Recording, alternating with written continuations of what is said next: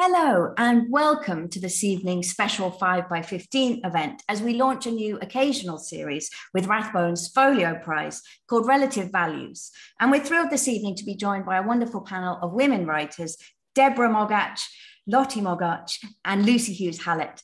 And thanks for being with us, all of those who are watching live and on the catch-up, as we discuss nature versus nurture and explore families, writing, and much, much more. And at 5 by 15, we're delighted to be working on this first event with the Rathbones Folio, featuring Folio Academy members. And as I hope many of you will already know, the Folio team runs the annual Rathbones Folio Prize for the best work of literature of the year, often called the Writers' Prize because it's judged and nominated purely by writers. And the Folio Academy also runs a number of other schemes. Its mentorship scheme, which brings members of the Academy to mentor young graduates of the First Story Creative Writing Schools program, and also the Rathbones Folio sessions, of which this event is a part.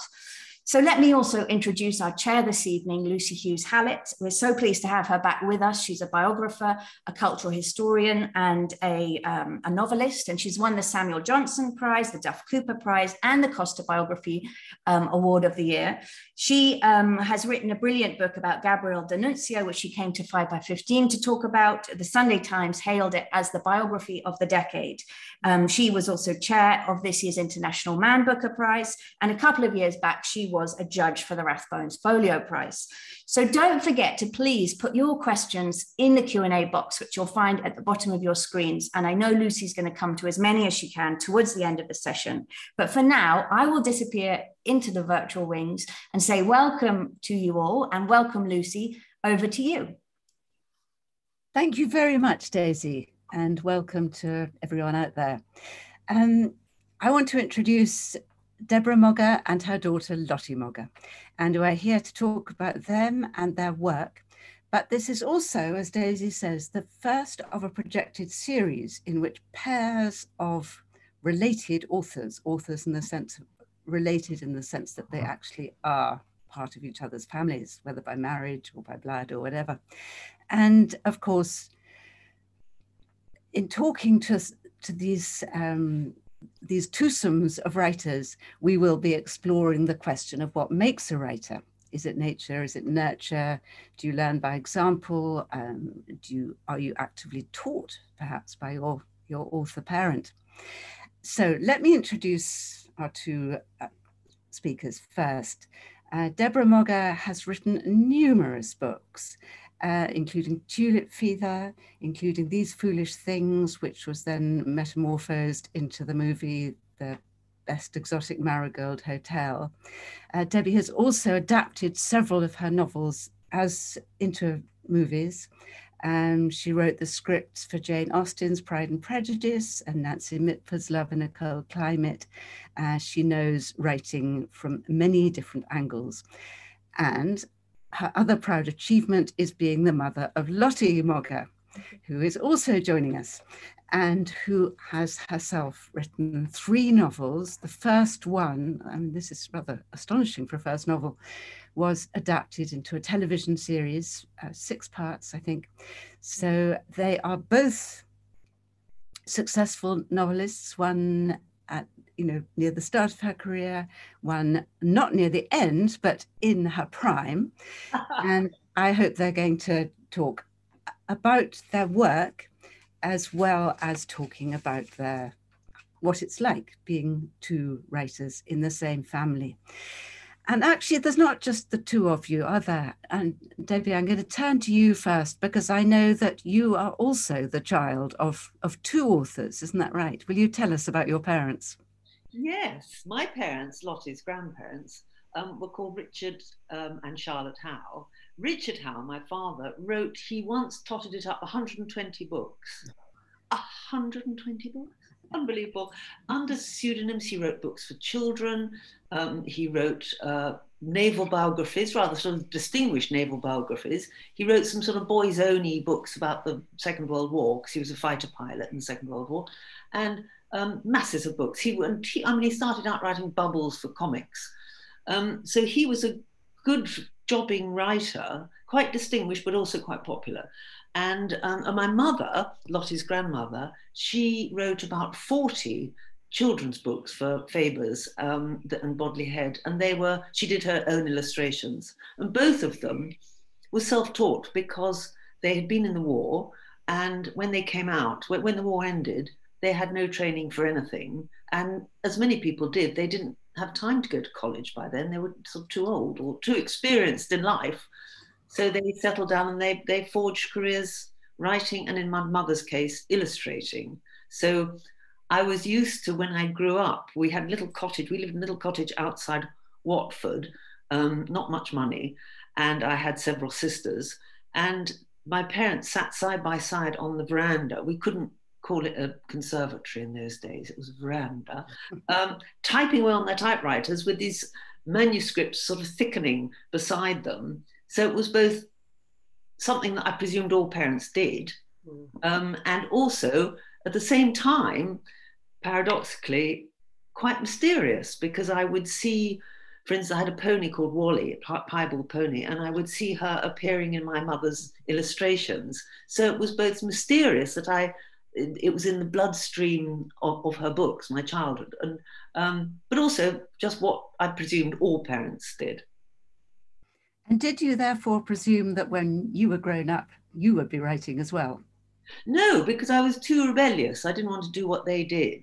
And it really, I mean, I did lots of other things. I was a waitress, and I trained as a teacher, and I worked in publishing and this and that.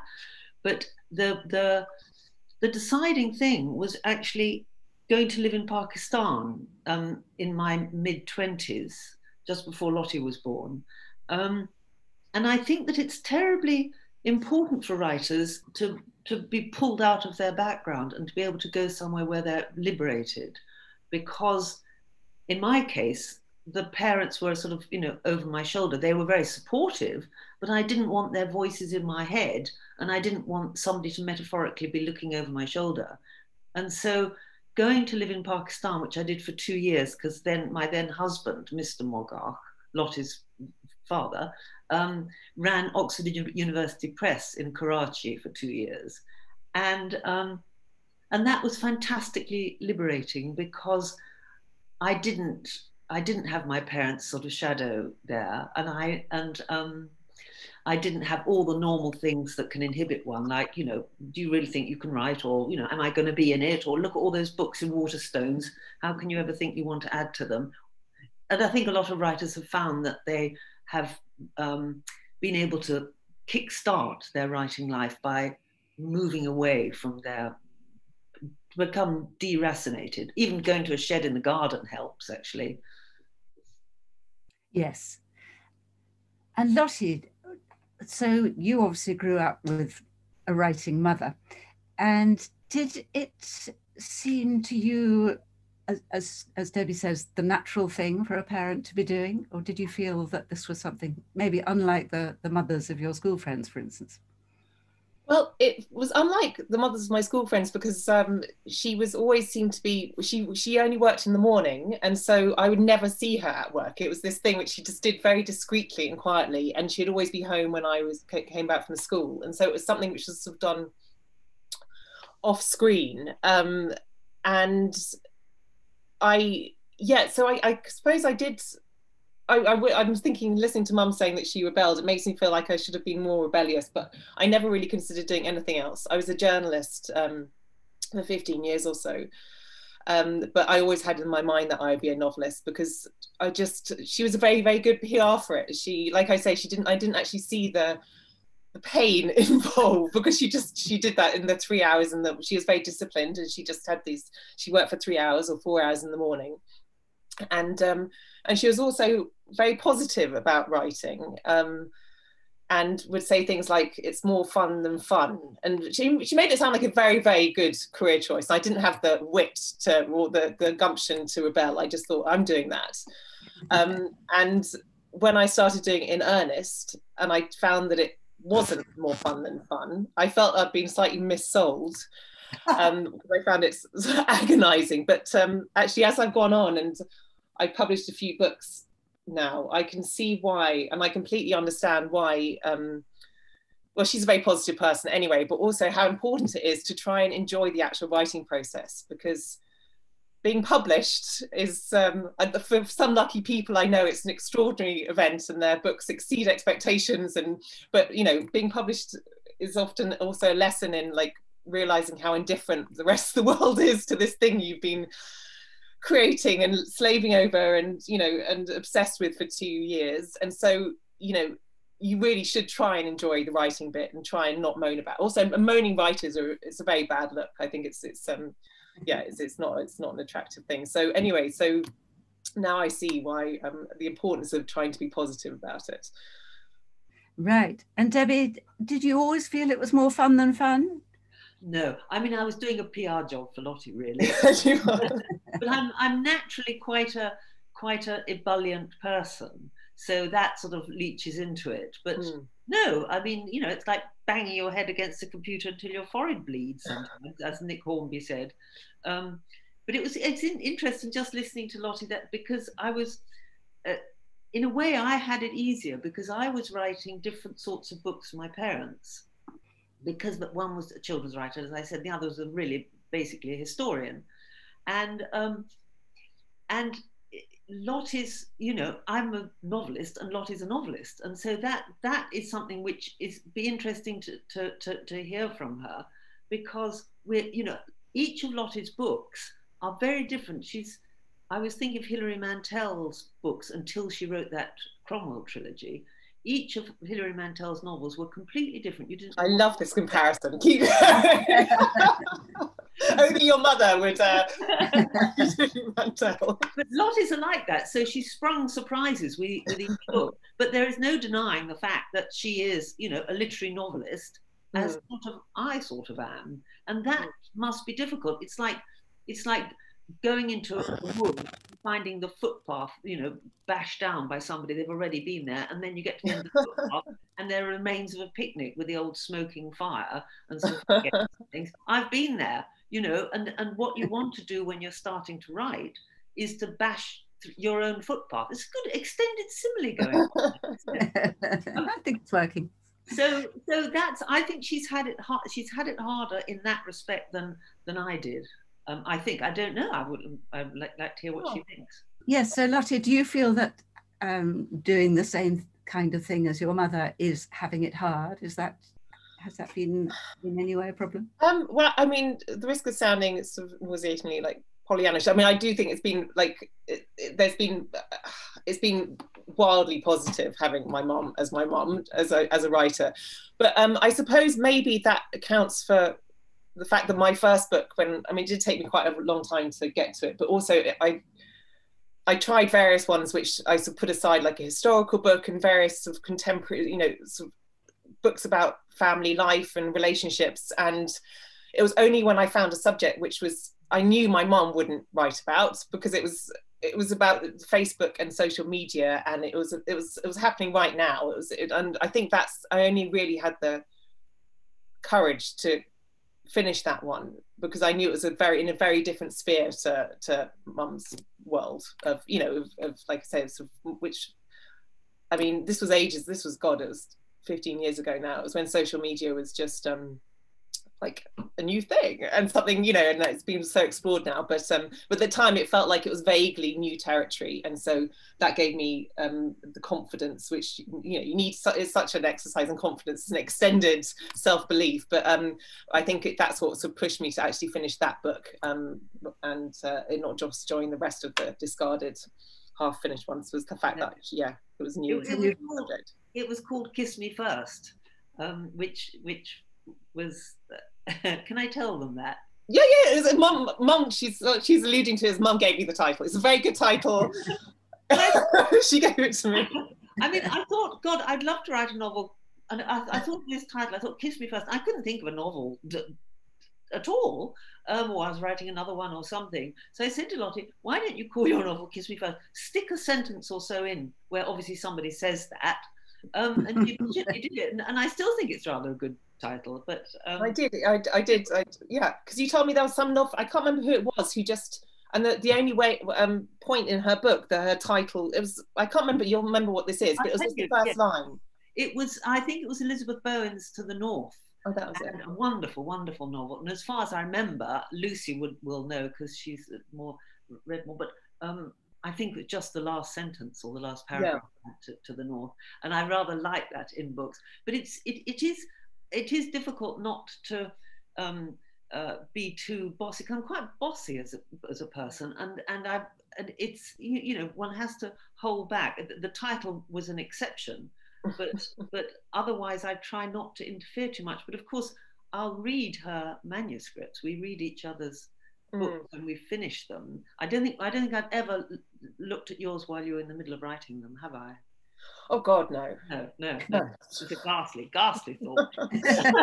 But yeah, I'd say you're my first reader, but I feel bad about it because it's a horrible position to put you in, because you have to be so diplomatic, and writers are so touchy, and essentially you want to be told that it's just brilliant, there's nothing to be done, but obviously there's always things to be done. So you having to couch it in very kind diplomatic dinner, it must be a real trial, that actually. Well, no, it's not. We're going to get too sugary in a minute, but it's that I mean, I've sometimes had some thoughts, but you listen to me and you do them, which is completely great. We must stop being so nice.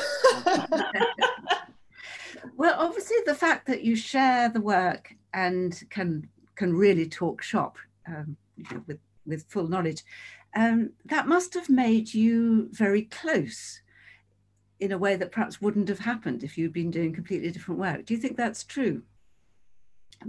Debbie, what do you think? I think so. It's such a profound bond. It's a hugely deep bond, that. I'm trying to think if I can equate it with feeling about other novelists that we have that. No, I don't, because I mean, obviously, like you, Lucy, and like Lottie, I know a lot of novelists, so I take that for granted, I suppose. It's an interesting relationship in that way. I hadn't put that into words. Lottie, what do you think? Well, I suppose because we both, I mean, we're both drawing on similar, shared lives, and I suppose that's interesting, isn't it? I mean, we both interpret them in different ways, and we are writing we have gone down different paths in terms of subject matter, but yet, in terms of relationships, what all books are really about, we know the same relationships, and we've and so is quite interesting, seeing how they sort of translate in different ways into our various books. I think not in recognizable ways, but ways which we would recognize. Yes, exactly. Other people wouldn't. But I mean, the interesting thing is that my novels have drawn on Lottie and her brother. She's got a brother, Tom, a certain amount, in fact, a slightly embarrassing amount, probably. And the children in my books, which are, some of them are not domestic at all, but quite a lot are. They have grown older as my children grow older, and indeed the protagonists often grow older as I've got older. And so I've used, sometimes ruthlessly, my own children, and in fact in my journalism I've done, which I think has embarrassed them sometimes. And Lottie's not used me, as far as I know, in any trivial way at all. I mean, maybe the fact that we both have a sort of novelist's mind, we're both not, we're not sort of mathematical or philosophical brained people, or abstractly brained. Have we? Are we, Lottie? It's no. I guess not. But all her novels, the first one was set online hugely. The second one was set in Spain in 2008. In southern Spain, and the third one was set in Brixton, about a prisoner on day release, and they're all subjects which I've never touched anywhere near, and that's been really good, because one doesn't want to be in any way not in competition, but in the same arena, which we haven't been at all, actually. Thank God, unless she's writing one now about a 73-year-old woman on the Kentish coast having just come out of a divorce. If she does. Now's the time to tell you, is it? Lucy, your daughter's a writer. Yes, she's writing her first novel now. So maybe one day she and I will be on this series. But she, I remember when she was a child, being rather hurt when I asked her whether she thought she might like to be a writer when she grew up. And she said, no, not really, because my life seemed to be so boring. I just sat alone in a room, never talked to anyone, never met anyone, and she didn't want that life. But happily, as an adult, she's decided that she actually loves doing it. Sounds appealing, yes. Yeah. But actually, back to what somebody was saying, one of you was saying earlier about confidence, and Lottie was saying, I think it's fantastically important to have confidence. This is in general, nothing to do with me or Lottie, to have that extraordinary confidence as a writer. And a lot of writers aren't confident people at all. They're shy and retiring and feel social failures and things. And you have to have the confidence that people are going to give their precious time and their precious money, but more their time, to read about people who don't exist and who've just come out of your head. And the miracle of that never ceases to amaze me. And all novelists I know think that our collars are going to be felt by somebody who's going to come and say, you know, you've got away with this long enough. So it's very nice that Lottie's joined the fray, but I think that Lottie is not as confident as I am as a person. But one has to, when you sit down at a desk, you have to psych yourself up and tell yourself everyone is wanting to know about Mary or Donald, whoever they are, you know, because they're interesting, and you have to have that, even if you don't have it in the rest of your so-called normal life, whatever normal life is. Let's step away for a moment from you two specifically, and think about the question of how a novelist comes to be. Debbie, you just a few minutes back used the phrase "the mind of a novelist," or a novelist's mind. How do you acquire a novelist's mind? Is it by being the child of other writers, or is it something, regardless of who your parents might be, something you're born with? Were you both introduced to reading by your parents very young, for instance? Does that help? Lottie, what do you think? Reading, definitely. I used to read all the time. I think, like most writers would say that. In fact, I think the worst thing about writing is it makes reading less of a pleasure. Well, for me anyway, because you often if I'm writing fiction, I can't really read fiction because it throws me, or I get jealous, or I think I should do something differently. And so yeah, it sort of slightly robs you of that the pure, sort of unabashed pleasure of reading, which is during those formative years, which I think is crucial in like your development as a writer. So yeah, apart from, I mean, I think in my case it's getting a bit too personal again though, because I think like Mum is a very like you're saying, lots of writers are quite sort of diffident people and not very gregarious. Mum's, I think, quite unusual in that she's a confident, gregarious person, and also she's a real storyteller in her everyday life. I think lots of writers I know, they sort of squirrel, they have a little notebook and they think of something, or they see something and they squirrel it away in their notebook and they put it in that, you know, and it's for their book. But Mum is much more sort of expansive and generous, and she's constantly like shaping life into just telling good stories. And so sort of storytelling I had daily lessons in how to shape life into narrative, basically, because that's just Mum does it very naturally. And so I don't know if that's particularly typical of children of writers. Like I say, most of the ones I know are slightly more less what's the word, Mum? Just not such good storytellers in their everyday life, I think. Yeah. I mean, it's interesting because, you know, you, Lucy, know a lot of writers as well, and you can't tell by their character what sort of books they're going to write, because I know several novelists who evince no curiosity about other people at all, absolutely none. You'll have a whole dinner with them or a weekend with them, and they don't ask a single question and seem to take nothing in at all, and seem totally oblivious of other people. But it's all going in somewhere, or else, of course, it's partly it's spinning out of your head, and it's partly constructed in your head. All that it's a very complicated business. And I know other writers who are frightfully sociable and give out a lot, which there was a very good article once about the difference between journalists and writers, saying journalists are a lot more fun because they share stuff and they're finding out things, they're nosy. And writers are quite sort of constipated. They keep it all in because they're mulling it over and they're not letting other people know, what it is. Both my parents actually were sociable people. They had endless dinner parties and God knows what. And in a way, perhaps if one was quieter, one might write better novels. I don't know. When I read my own novels, they're always more shallow than I meant them to be. I always feel that I've had deeper thoughts than what comes out on the page, with one or two exceptions, one or two novels. But anyway, that's another story, really. But going back to this idea of the person who is born as a novelist, whether that concept is valid or not.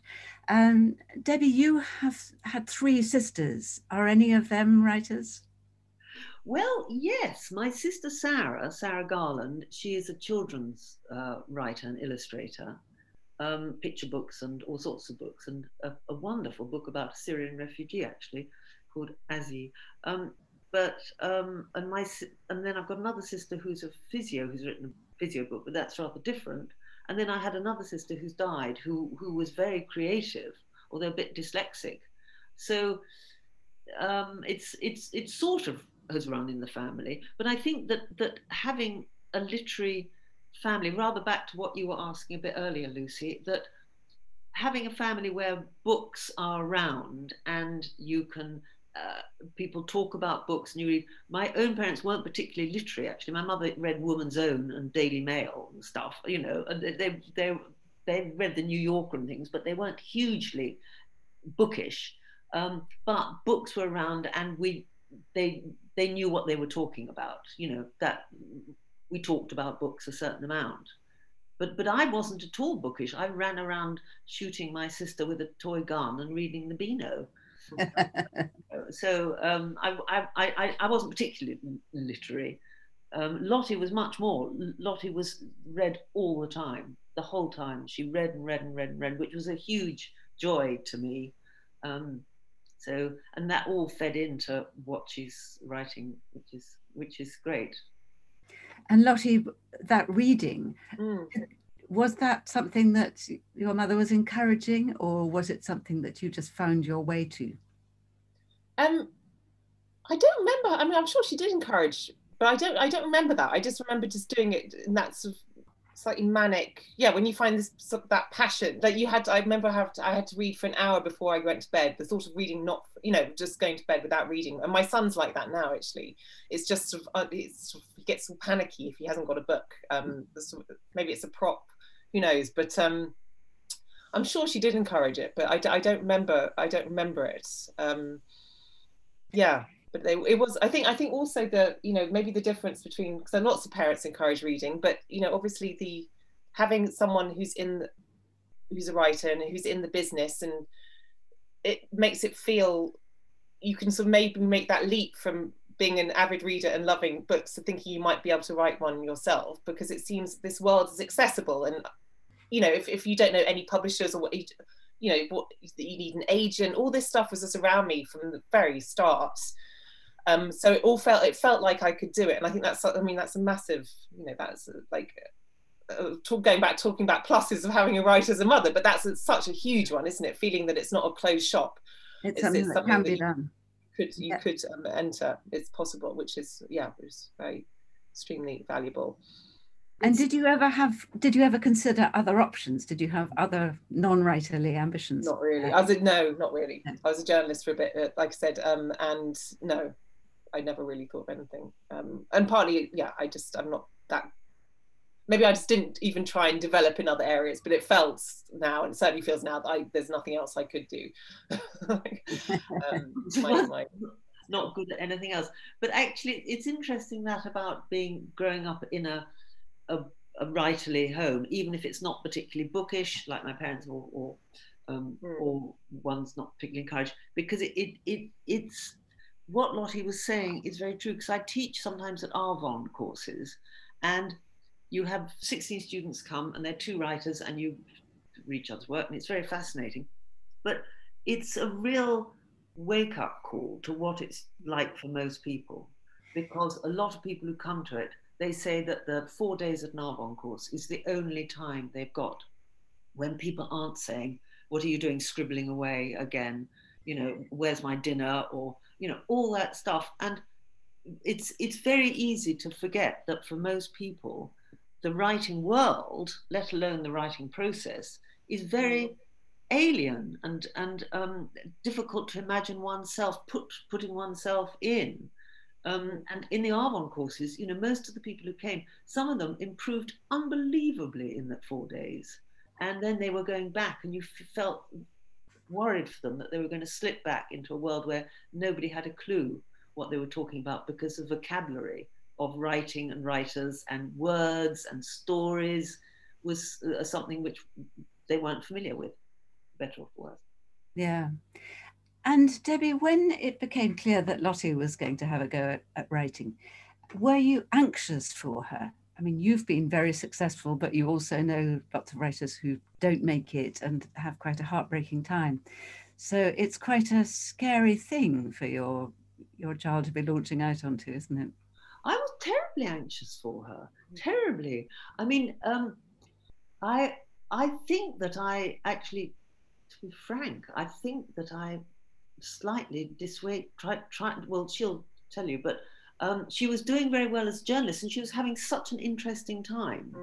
And because, for instance, the London newspaper had just started, and she was in the beginning of it, and was the person doing the entertainments and literary stuff, which was, you know, all great fun for someone so young. And so many jobs aren't so much fun anymore, and journalism was. And so I thought, it's a huge punt to write a novel.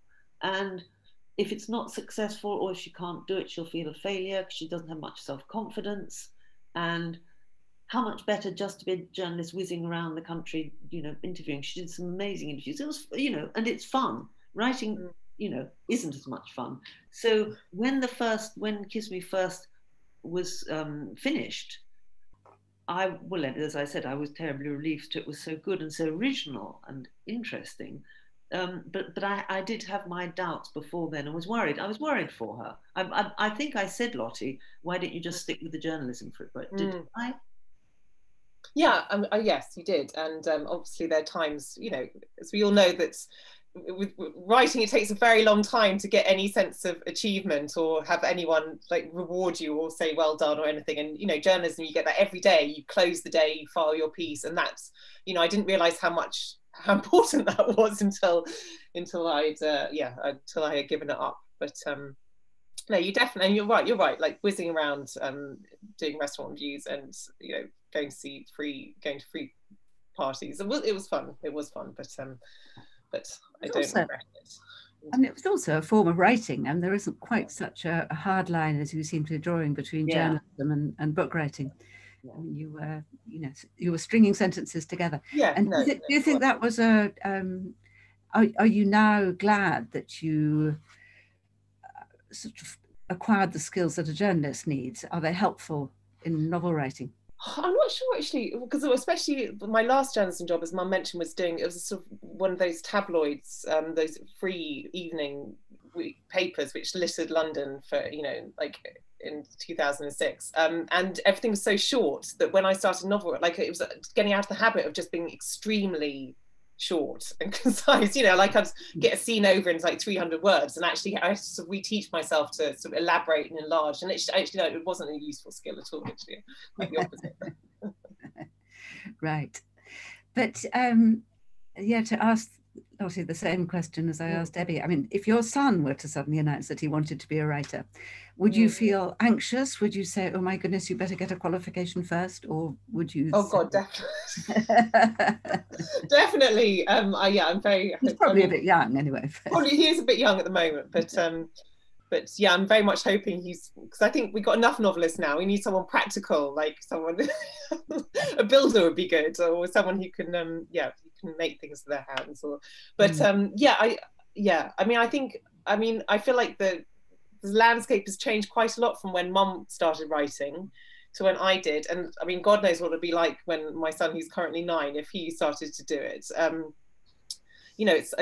remember when Mum started, you saying that any debut writer would get, you'd get nicely reviewed in lots of places and people wouldn't be mean. There was sort of, it's like a general sort of an agreement that people would be kind to debut novelists. It's a sort of kinder environment. And now it's possible you can write your book and like get no reviews at all, and it can just completely disappear. It feels like it's a tough environment. So I don't know, God knows what it'll be like in 20 years time, but I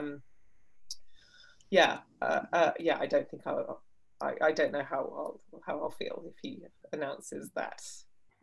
Okay, I just want to remind the audience that do please put questions in the Q&A box if you want to, and I will then pass them on to Lottie and Debbie. And I've got an interesting question here from someone in the audience saying, this is addressed to both of you, are there any topics you'd avoid writing about in order to spare the blushes of your mother or daughter? So Debbie, over to you first. Is there anything that you think you would feel anxious or would be inhibited in writing about? I wish you had, but yeah. I know, exactly. I mean, I think I have embarrassed them, so I think I've done that. It's terribly embarrassing having a parent writing anything about sex. Terribly. And sometimes if I'm writing a scene that might be a little bit of that, I just close off thinking about my children, because you can't write it. I mean, I try to not gratuitously write explicit stuff about sex, but I do occasionally. And I just don't want to think about it. It's like thinking of one's own parents. It's a horrible thought. I mean, ghastly. There's some things I haven't written about. I mean, I have used them. I'm trying to think how often I've used them ruthlessly. I wrote a very autobiographical novel when they were tiny, close to home, which wasn't embarrassing for them because they were just little toddlers then, my son and my daughter. But then I've used them. I've certainly used them later on when they were teenagers, sometimes in journalism, as I said, and sometimes in novels. I mean, I'd be interested to know from Lottie what she found embarrassing about, or annoying, or feeling I shouldn't have done it when I've written about you, stuff that you've done. I think writing about the spots, when I had terrible spots, I think that's the only one I can think of actually, which felt I was a bit stung by. Oh gosh, yes, awful. But that's not, you've written like many books, like 17 novels. So I suppose that's one moment in all of those you found. But I certainly nicked stuff from you. I stole stuff often with your permission, but I would ask you about how people would speak, because I think the most difficult people to write about is adolescents, if you're no longer adolescent, because adolescents by their very nature cut themselves off from grown-ups with their own language and their own everything. And they feel like an alien species much more than any other age group, because they're forging their own way in the world. And it's difficult to write about them, I've found. One knows underneath it, they're just the same old, loves and insecurities and things. But so I've asked Lottie and Tom, her brother, about stuff, a certain amount. Not much, I don't think. Have I? No, not that much, actually. And I think easier to do it with our generation than trying to write about teenagers now would just be, God, can you imagine? Just with their digital, it's such a different emotional climate, with the like just trying to vaguely write about people's online lives would just be, I feel like it would just be disastrous. Yeah, embarrassing. you know. So Lottie, you show Debbie your work. She's your first reader, you said. Yes. And yeah. so it's not, so you're not anxious about allowing her access to your imaginary world. I mean, I'm anxious in not so much in the material, because I do try, like I say, I haven't really, my subjects maybe on purpose, although it doesn't feel like that, but I've chosen these subjects which aren't London, domestic, they've got no connection with my life. They're quite far from my life. And so but I'm embarrassed about the impoverished language, and I'm embarrassed about the actual writing, but not so much about the subject. I've a few, very few mentions of sex. Like generally, I don't particularly like writing about sex anyway. I find it embarrassing myself, let alone like thinking of other people reading it. But yeah, so no, it's more about just, when it only just takes one other person to point out you use the same adjective over and over again, just your little embarrassing writing tics, and Mum's that person as the first reader. So that's what I feel most embarrassed about, actually. Yeah. It's absolutely agonizing. I remember, when I think one of your boyfriends, you sort of sat on him while he read your manuscript, but yeah, you wouldn't let him go because it's such awful, it's so ghastly when people are reading it, and then they sort of stop and they go and make a cup of tea, or they leave it around and you see they've only got to page 12. And so quite a good thing is just to sit on them till they I'd never thought of doing that. I'm getting questions from the audience asking about other writer families. Are there any of the sort of, the great literary families of the past who either of you particularly admire? Say the Brontë sisters, or well, Mum knew the Kingsley and Martin Amis, right, because Mum's dad, my granddad, was a great friend of Kingsley Amis, so you kind of observed that a bit, didn't you, Mum? Yes. I once did go up to Martin Amis at a party and say my dad just loved your father more than practically he loved anyone, and I don't think he said anything. I think he just walked off, actually. I thought it was rather rude, but so I haven't got I hardly knew Kingsley, but funnily enough, I was thinking of Kamala Shamsi, who might be doing one of these with any luck, and her mother Muniza. She was, again, like us, 3 generations, because her grandmother also was a writer before partition. She was in India. They were a Muslim family, but they came to Pakistan after partition. That was a three lot. You think it'll sort of dwindle away after 3, and we may have stopped it. I was going to say stop the rot, but I don't really mean stop the rot. I think it might, the gene pool may get more and more watery or something. I don't know. Although maybe one of my darling grandchildren will be a writer. I mean, I would love them to be it, because it's, when it goes well, it is more fun than fun. But I must say, it's not, it can be not that great, I must say. The worst thing is the fact that you work all day, or you sit all day, not work, sit all day staring at a typewriter, and you haven't done any good in the world at all. You haven't even, pulled the hairs out of the plug hole in the bath or done anything. And I don't want to bequeath that. I hate to bequeath that to my daughter. So let's hope she has a bit more fun. I know you feel the same as me about it, actually, yeah. Lottie. So I'm only. So Debbie, you've worked. You've written scripts. You've adapted your own novels for the screen. That's a very different, more collaborative process, I guess, isn't it? Well, it's interesting you say that, because that does suit me, because in a way I don't have the solitary characteristics of many novelists, as we were saying earlier, and I love working with other people. I mean, a good script meeting is a really deliriously wonderful thing. That's partly because I'm closeted away writing novels so much at the time. But if I'm writing a screenplay and you have a script meeting, you've got a good director and producer and script editor and things, and you sit around throwing ideas around and saying, but surely, Douglas is jealous of Jason. He must be, mustn't he? And you think, oh God, of course, I didn't even think of that. And you then roll along and work together. And it's it's really, it's heaven, actually. But I mean, I've found that an awful lot of screenplays I write don't get done, and that's extremely frustrating. I mean, I think Damon, or Ring Lardner, or Damon Running, anyway, they had 14 screenplays weren't produced, and I do think, you know, to then write the 15th if 14 of your things haven't been produced, and of course with a novel, you're much freer.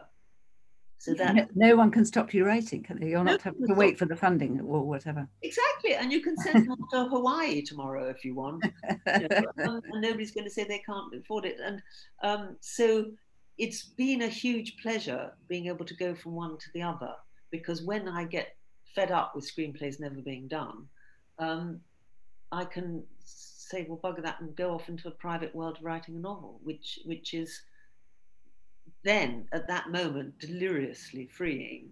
It, you know, gets more of a grind further on, but at that moment it's lovely. And Lottie, were you involved with the dramatisation of your first novel when it became a television series? I wasn't at all, and that's because the person who did it, Brian Elsley, he wrote Skins, and he was he's a visionary person, like, you know, he completely, he took my idea and made it into something entirely new. So no, I wasn't involved in it, and which was suiting me completely fine. But I still, like, they invited me on set, and I had one of these very extraordinary moments where I went, it was this huge studio somewhere outside the sort of North Circular, and they had walked into, they'd done this huge stage, and they had done a mock-up of my heroine's house, but sort of life size. It was like sort of an art installation, a life-size version of a house, and you go and all, you know, Christmas wrapping paper up on shelves and old letters lying around, and that was very, very extraordinary, because he did keep the characters, and it was true to her character. And so suddenly being actually inside the house of a character you created was a very, like, one of those very extraordinary, like, you know, writing does give you occasional very extraordinary moments, and that was one of them. But no, I didn't have any input into the script at all. And is that something you'd like to do? If another of your novels was going to be adapted, would you ask if you could be part of the writing team? Yeah, I mean, I think it'd be a wonderful skill to learn. I think it's one of those things which you imagine is quite easy, partly because, you know, I remember trying it once, and you get Final Draft, that's sort of software, and you can write something which looks like a script really easily, and you have your beats, and so you feel that you're doing it, and actually, you know, it was completely terrible, and it's a real skill. So I think it'd be useful, be interested in learning it, definitely, if anyone wants to anyone's up for teaching me. I'm not going to ask Mum, she's got enough. And here's another question from the audience. Debbie, when did you first realise or think that Lottie would be a writer? Was it obvious? Well, I know, it's a very good question, because it was what I was thinking before we came on air. I knew it from a very early age, because she just had it. I remember my father, I wrote something rather when I was a teenager. I didn't write much, as I said, but he just left a note on it saying, "You are a writer," which was the most wonderful thing. And I might have done the same to Lottie. I hope I gave her the encouragement, even if I didn't write the note. I knew she had it, and it's really interesting. Because you can, well, you would know this, Lucy. You can just sniff it out straight away, and even if, you know, I've read novels by people who really, you know, the plots really don't go anywhere, and they can be quite disappointing in some ways, but they know how to make those sentences clunk together, and to make those people come alive, and to say something surprising. And it's just, you just know. I mean, back to Arvon, it was interesting trying to sort of teach creative writing. I don't know if you've done that, Lucy, but it's very difficult to teach it. People just have it. And I think it may be inherited, a certain sort of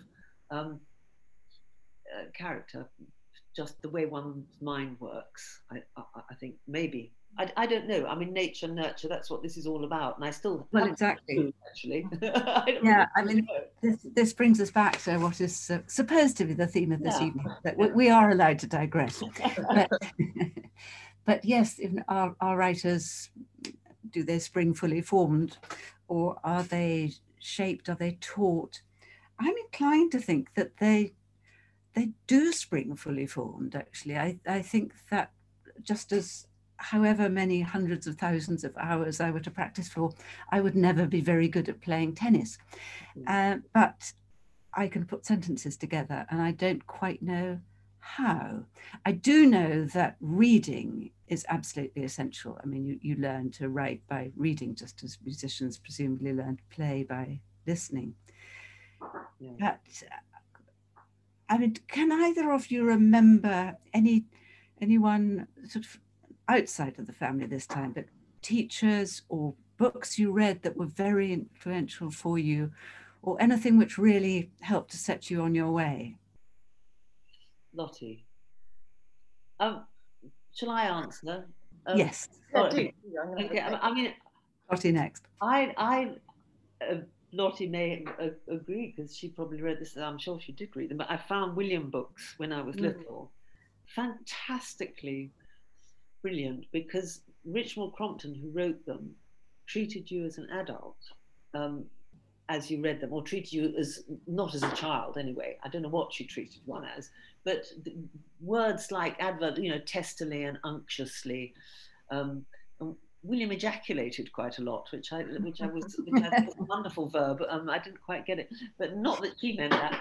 But they were very influential, because also the fact that William was much more real than people that I knew, and I still think of him as a real person, still, stuck at 11 years old, and I think of him in the present tense, as great art is in the present tense, isn't it? Falstaff, we say Falstaff is, we don't say Falstaff was, because he's so vivid to us. So William books really got me going. As I said, most of it was Beano and stuff. Lottie was a much, much better reader than I was as a young. Well, I agree with you on William books. I'm trying to think. I mean, I think the book which has sprung to my head is I'm trying to think of the author. It feels silly to say that this is a hugely influential book when I can't remember it. But Eleanor Fargian. It's called The Silver Curlew. Sorry, say it. Eleanor Fargian. That's it. The Silver Curlew. I just meant anyway. It's just there's several. I mean, I'm sure everyone has their sort of seminal childhood books, but I think that was the one which I haven't read it for 35 years, but it just really very simple writing. I think that's it's just you realise that you don't have to do fancy. It's not about fancy adjectives. It's like what you think maybe you grow up thinking is sort of good writing actually isn't, and often good writing is the opposite of as a child what you imagine it to be, finding the most complicated words you could for something that you can think of and plonking it down. But but I agree with you. The William books were a source of complete joy and pleasure. They are wonderful, aren't they? I agree. Very good choices there. Eleanor Fargian too, I think, is a terrific writer. We're getting more questions, but most of them, frankly, you've covered. But here's one which we haven't really thought about. What advice would you give to young writers in today's environment? That's a hard one. Lottie, what would you? Any advice? How can people? God, well, I mean, I think the only would just be finding a way to either just accept that you're going to be checking your emails every 30 seconds and just not try and fight. I mean, I'm just thinking about the difference between the way I work and Mum, and I think the great difference is that she's not as addicted to email or the internet as I am, and so it's just try, and you spend so much time trying to fight that and feeling terrible and feeling you've wasted your time. And I think finding a way in which you can be at peace with and not just beat yourself up the whole time about not being able to concentrate for longer than 5 minutes or however long our concentration spans have been shot to by this point. I think that's whether that's one of those freedom programs you can get where you can put a lock on the internet to stop, and you can do it in little tranches of time, whatever you want, or like I say, or just accepting that that's how that's how life is now, and not just feeling terrible about it the whole time. Yeah, I think that's very sensible. I mean, people talk about it. I write a lot of non-fiction as well as fiction, and it's very often that non-fiction writers will talk about how they take, 2 years to do the research and then 2 years to do the writing. And no one ever mentions the bit in between when you're staring out of the window thinking, I've got all this material. What am I going to say about it? If you just regurgitate it, you're not going to write a very interesting book. So I think that staring out of the window and just thinking, you can feel very depressed at the end of a day of doing that and think I haven't gotten anywhere, but it's a necessary part of the process, isn't it? And I mean, my tip would be terribly important, I think, which is to not start writing until you know your characters pretty well, and you know what they look like and what they do if they saw somebody shoplifting, or if they got stuck in a lift and their shoes, and if they're bullied at school, and ask yourself questions about them for days and days and days and weeks and weeks and weeks, or however long it takes, until they've thickened up. And then it's not so panic striking to start writing, because a novel is such a chaotic thing. Anything could happen, anything. They could go to Greenland, they could slit somebody's throat, God knows what they could do. But once you know them, they will help you tell their plot. And if you plunge in too early, before you know the characters well, it's chaos. So I would say that as a sort of tip. And the email thing. Actually, Lottie's wrong. I look at emails the whole bloody time. Oh, do you? I go onto the Guardian website about 12, because it changes all the time, cleverly. So I go on that endlessly to get. Oh, do you? Okay, I imagine that you just have these 3 like laser-focused hours in the morning. Maybe I'm romanticising your working habits. Okay, we are nearing the end of our time, sadly. So I think I'm going to ask you one last question, which I'll ask to both of you. You may not find it easy to answer, and you don't have to answer if you don't want to, but supposing both of you were to be shortlisted for the same literary prize, this could happen, couldn't it? Who would you hope would win? Debbie, you answer first. Well, Lottie. I've never ever understood people who are jealous of their children's success or are rivalrous. It seems to me that one longs for one's children to do better than one does oneself, or whatever. I would be mortified if I won it and she didn't. I would die of misery. Really? Yeah, really. Well, Lottie, you're at a different stage in your life, and daughters can make mothers happy by succeeding. So I know. I feel now, having heard that, then I'll have to. No, she's your mother. My mum through that pain of ruining herself. So yeah, I'll accept it on that. Yeah, quite right. Okay. Okay. Well, thank you both. This has been a really enjoyable and interesting conversation. So I'm going to hand us back to Daisy. Thank you. That was so interesting. Thank you. It was such a great discussion. It was such a wonderful hour spent in your presence, and it actually flew past. So I hope that this will be the first of many in the series of relative values with 5x15 and the Rathbones Folio Prize. It has been a really delightful hour. So thank you also, Lucy, for your excellent chairing, for bringing lots of the audience questions in. And I wanted to just flag up our books: The Black Dress by Deborah Moggach, Brixton Hill by Lottie Moggach, Peculiar Ground by Lucy Hughes-Hallett. All of those are available, and Newman Bookshop, our brilliant community bookshop, will be delighted to help you. But for this evening, I'm afraid that's all that we have time for. Just thank you very much to the Rathbones Folio Prize, to Minna Fry and the whole team for helping us bring this together. And thank you to you 3 brilliant women writers, and thanks for sharing so generously your experiences. And we will see you all again very, very soon. But for now, good night. Goodbye. Thank you.